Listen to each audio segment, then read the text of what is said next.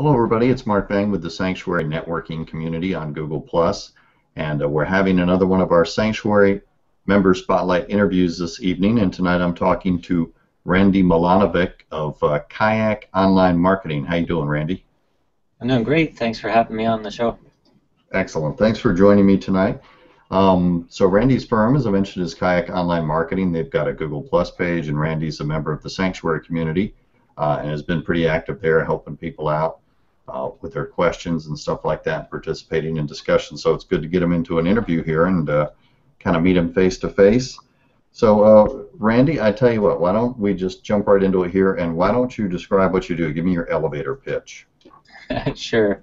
Well, I try not to make it too much of a pitch. That's the key. But basically, we're an online marketing firm, and we help companies generate marketing qualified leads online. So we deploy automated websites that feature social tools and, of course, quality content that attracts. In a nutshell, we help companies build their business online. Okay.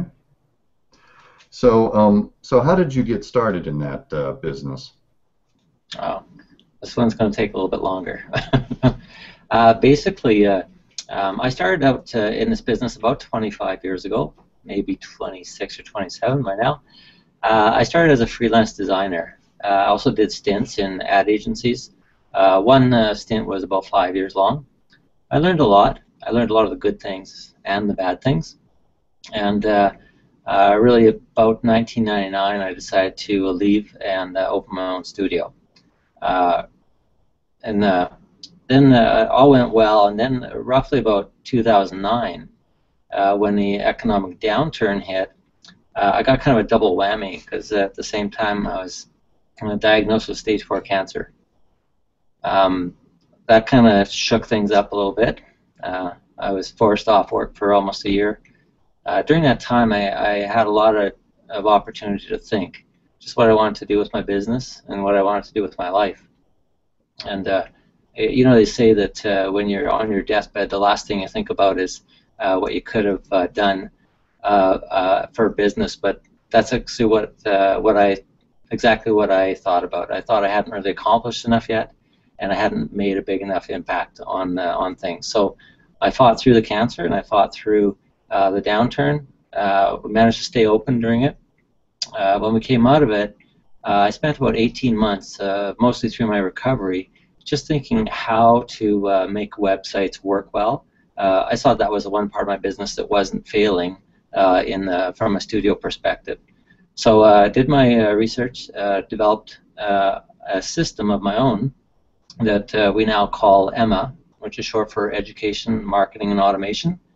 And we've taken that and we've basically work now to teach our clients how to do online marketing in an ethical way, and really use social media as a networking tool, use websites as lead capture mechanisms, and really engage online in a way that builds trust and is really a good ethical approach to things. So that's where we're at now. Kayak is just over 2 years old. And just a couple of weeks ago, we were up for Small Business of the Year in Calgary because of the work we do. So we're pretty proud of that.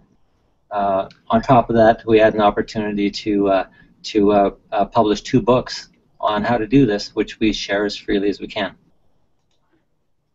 Excellent. Yeah, I first of all, I applaud you for the ethical approach to business. I know that sounds kind of weird to say that, but there's so many people trying to take shortcuts in social media and marketing that, you know, a lot of what we do is based on social proof and on trust, in essence, that you know, we're all acting in a genuine way. So it's you know, great that you put an emphasis on your business, you know, doing it that way.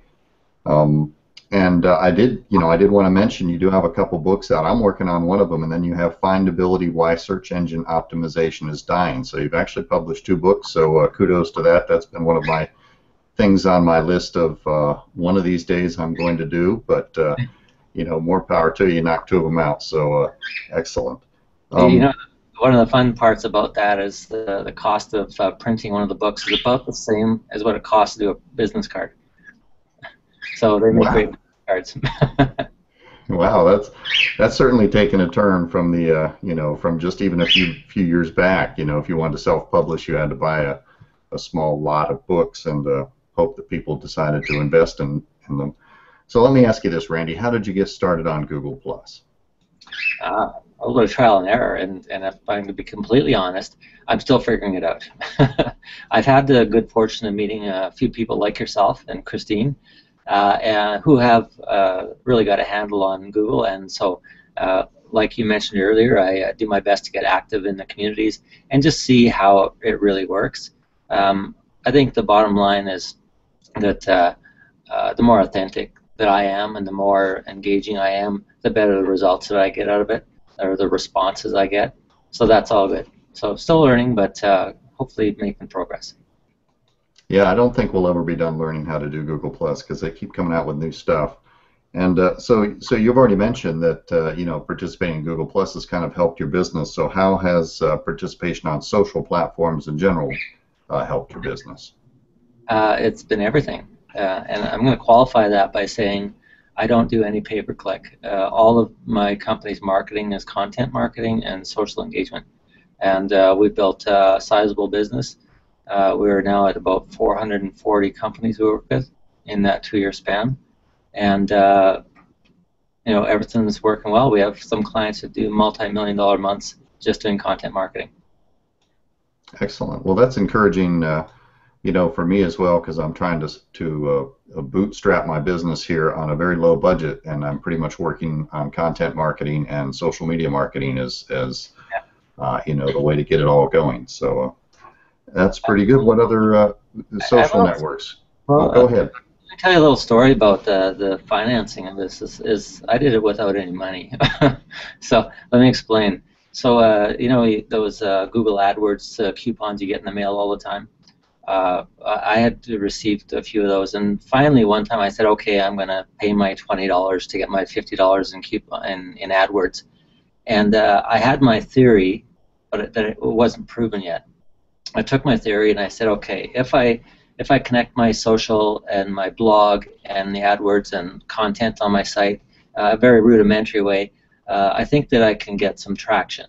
And so I invested my $20. Plus Google's 50 makes the 70 if you want to count it that way. And within 2 weeks I made about $12,000. With that, I thought, okay, that proves that it works. Now I'm going to drop the AdWords and I'm just going to do content marketing. And I took that $12,000 and it became about $300,000. It didn't take very long for that to happen. When that started happening, I realized that my system was working. And I set out to teach other people how to do it. So that's where we are now. Wow. Okay. Well, I definitely have to read your books now. So, so what other social networks do you actively participate in? Big time in LinkedIn. Although I had the unfortunate happenstance of being swammed this spring by a competitor, so that wasn't a lot of fun. It's been quite an effort to go and undo those SWAM notifications. I'm not sure if you're familiar with it, but I have to go room by room and group by group and source out the moderator and beg forgiveness and the whole bit, even though it was actually a competitor that swam me. It wasn't my own action. So that's been an interesting process, but it did make me focus on the groups that were important.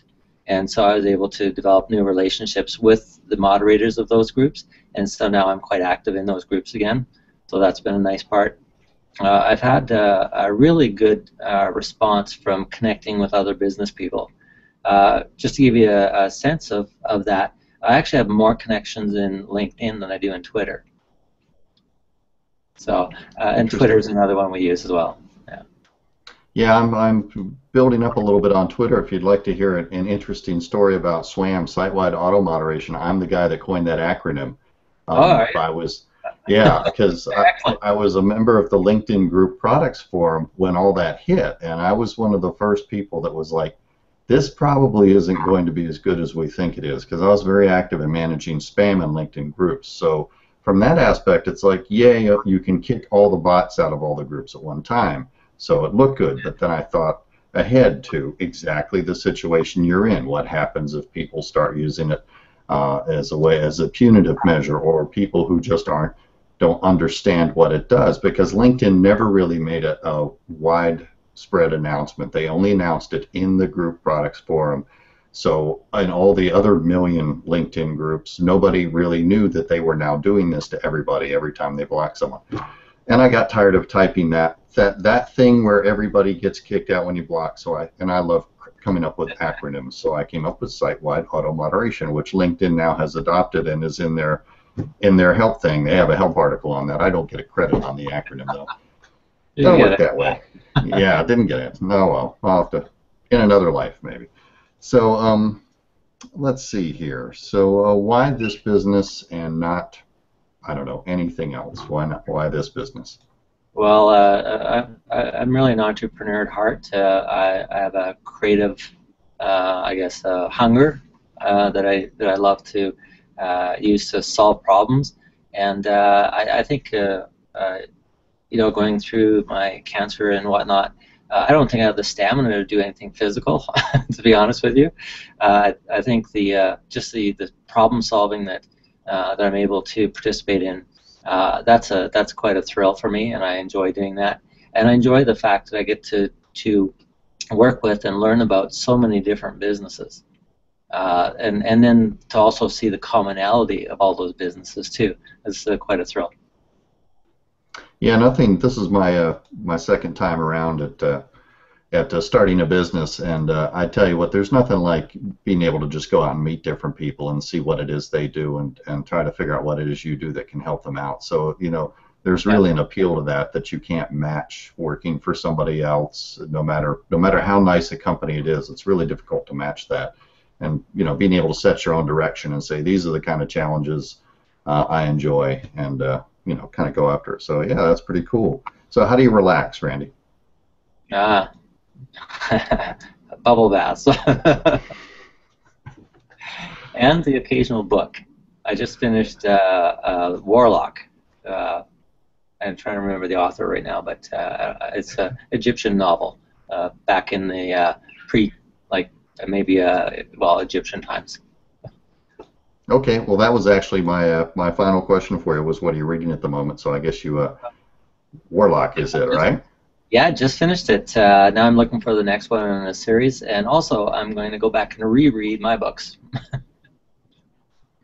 Excellent. Well, I'm just going to check the comments real quick. Looks like we got a few people just saying hello and stuff like that, so that's really cool. I see David Oldenburg and Christine DeGraff checked in, and Mark Seidel and Doug Harper. So Sarah Allen. So you attracted quite a few people here to your interview, Randy. I want to thank you very much for taking the time to do the interview and being an active member of the community. I always appreciate that, and I've got a copy of one of your books there on the website that I really need to dig into, because I'm getting ready to do version 3.0 of my website, and it's time to get serious and make the thing work instead of just being a bunch of not so pretty pictures.